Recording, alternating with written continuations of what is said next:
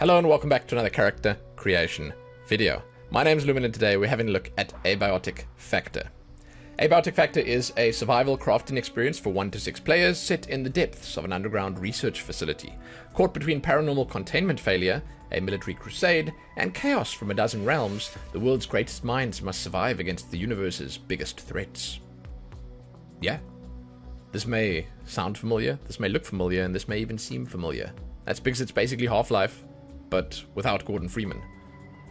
It's Half-Life focused on the science and the scientists. And I love the idea of it. And yeah, I mean, it looks fantastic. If you'd like to do a deep dive to discover all there is to discover about Abiotic Factor, you can find some links below. And there will be timestamps. Probably not that many of them, but there will be some. Now, as we jump in here, I'm just going to say that all the options are available on all the options, if that even makes sense. It makes sense in my head, but it might not make sense when I actually utter the words. So, like, if you pick a female face here, and if you pick, like, a female body type, and yeah, there are some options to differentiate between masculine and feminine, some options, then you'll have all the other options available anyway. The beards are currently not in the character creator. They'll most likely come at a later date, but you can use anything on any one, and it's fine. So, let's jump in. Let's start on the head. Here we have Hubert. Hubert and Beth both have descriptors, the rest don't. A very particular, very specific energy. And we have Beth, organized, forthright, and dependable. And we have M02A. I think that's supposed to be like an android or something. Lee and Ada. I can't tell you with 100% certainty which are the male or female faces. I think Hubert is male. I'm guessing Beth and Lee are female. I'm guessing M02A is meant to be sort of neutral. Whatever, you know, android. And Ada sounds like a girl, but looks like a guy. I don't know. For now, we're going to take Hubert, right? Then we're going to move on to the hair. And what I'm going to do is I'm going to go back in just a moment and show you, like, some of the combinations you can do with the faces and hairstyles. Hairstyles, clean cut, bald, professor, and practical ponytail. I just love it. I love how Half-Life this looks. You know, you've got this, like, this style, this dorky scientist style, and they've just nailed it. Like, with the hair, with the faces, with the outfits, with the ties. They've just nailed it, and I love it. I cannot help but smile all the way through here.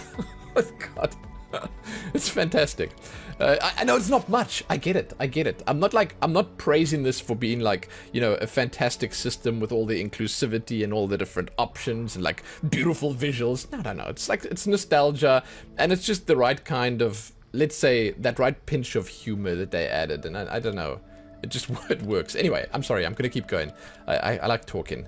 So, yeah, let's take clean cut for now, and then I'll show you the different colors you can pick. I was kind of impressed by the colors, to be honest. Like, these are colors that I did not see very much of in Half-Life. So the inspiration was not 100% entirely Half-Life. They went outside the box a little bit here, outside the Half-Life comfort zone, and the colors are nice. And now, as we get to this, before we jump into the outfit stuff, I will just pick something like Auburn over here, then I'll go back and I'll pick a ponytail, then I'll go back again and I'll pick Lee.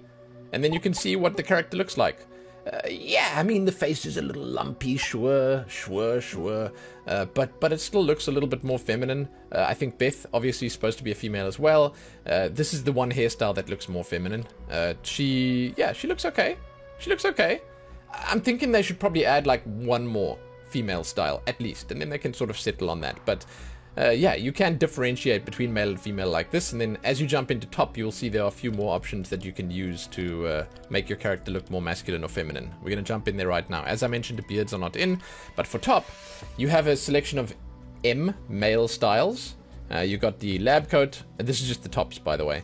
You got the rolled up sleeves on the lab coat, you got coatless, and then you got coatless rolled sleeves. So, you know, it's two, but with the rolled sleeves variants. And these are all the male ones. Then if you jump over here, this is the female version. If you compare it to the male one, there's not much of a difference.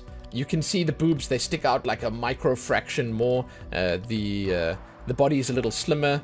And yeah, I mean, the arms are maybe slightly less jacked.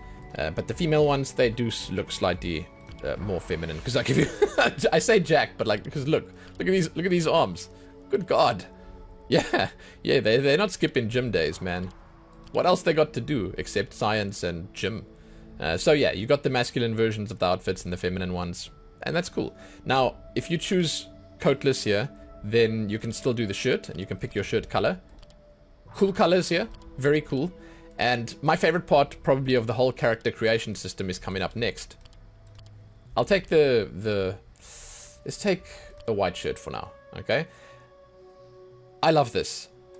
This is the tie, okay? And, you know, I don't know if it's, like, specifically a scientist thing, but, like, it just sits right with me that you get to pick all these crazy and funny and, like, kooky tie designs, you know? It's just, it fits. It works.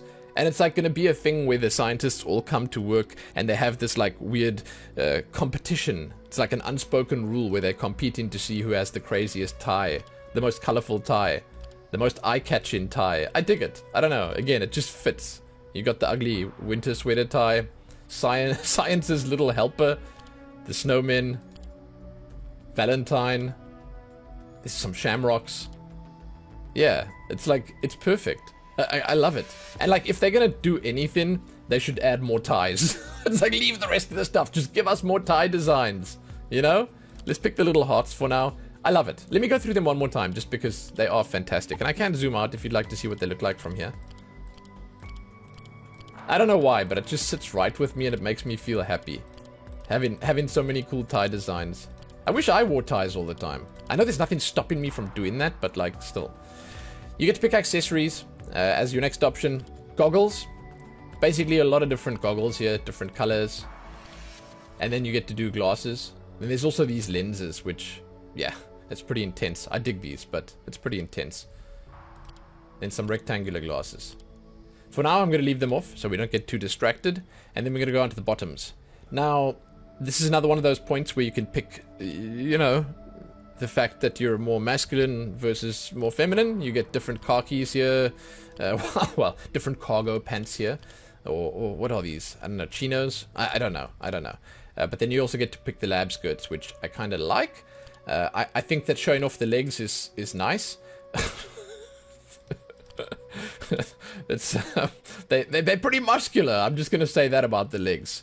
They're pretty stacked in the leg department. Again, different combinations here can look different, you know, so if we take like the feminine lab coat, like this one, we take, I mean, the shirt doesn't really matter too much right now, and we take like a nice white skirt to match. It's cool. Yeah, there you go. And then you also get to pick the belt. Now the belt, you're going to want to take this off if you want to see the belt. Slightly less interesting than the ties, but there are some nice belts here as well. You know, they're a little more exciting. I feel like the colors didn't translate so nicely from there to there, and I'm not sure what that is about. Like, I'm not, because this says like blue, and that's not really blue. This is supposed to have like that bluish colored dots on. This is supposed to be green. Colors aren't translating exactly right, but it still looks kind of good. And then finally you get to pick the shoes here. I say finally because of the last big option. The shoes are nice. I kind of like the style of them.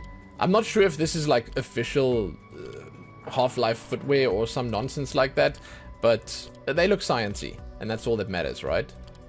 There you go. And then, ID card. You get to pick whether you're part of the research division, defense team, manufacturing, or containment. Pretty cool. Pretty cool. Now voice. Here we are. Dr. H. I'm experiencing an insufficiency of food. Ah! There must be water here somewhere. It's positively balmy. I'm ravenous. Stop! I need liquid soon. Things are heating up. I'd better eat soon. Ow! Tired, light-headed, dry mouth. Dehydration. Getting warm now. So there you go. Pretty good. Those are your voices.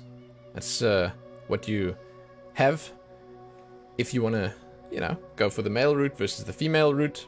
Again, probably the most impactful choice along with the face. I'm going to talk about the elephant in the room here. The color of the legs. I don't know what's going on there. I'm sorry, guys. I don't know what's going on there. I don't know. I imagined it was like part of the head that you choose, you know?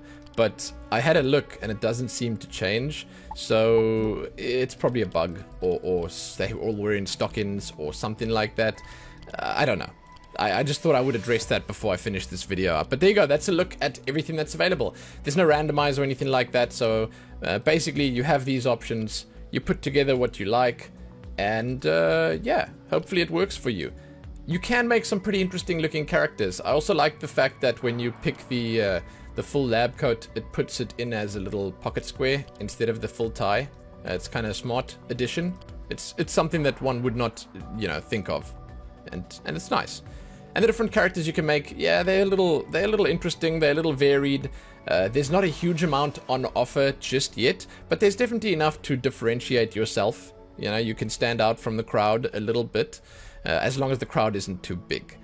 But I think that the main thing that they nailed with this, and the main takeaway here, is that they've got the style down. They've got this dorky scientist look nailed, and it's awesome. For this style of game, for this type of game, it's perfect. I don't really have any criticisms, other than I'd love to see more variety. You know, just a few more options. Maybe some hair, maybe the beards, when they get added, spice things up a little bit.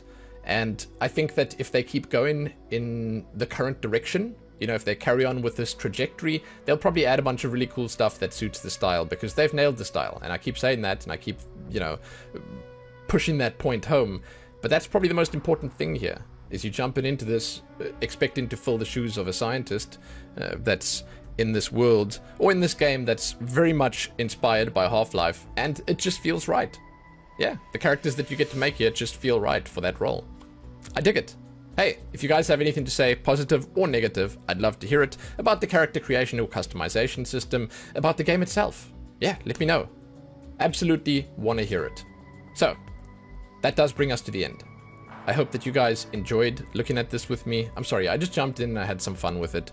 I wasn't being overly analytical about this, because I feel like with a system like this that's still early days, it's nice to just jump in, see what's available, and enjoy yourself. That's the approach that I like to take. So, hey, thanks for joining me for it. You can, as always, find my links below. My Twitch stream is down there. My coffee page is down there. And everything else. Give this one a like and share it, and do all that other good stuff. And hey, happy doing science, guys. Happy that.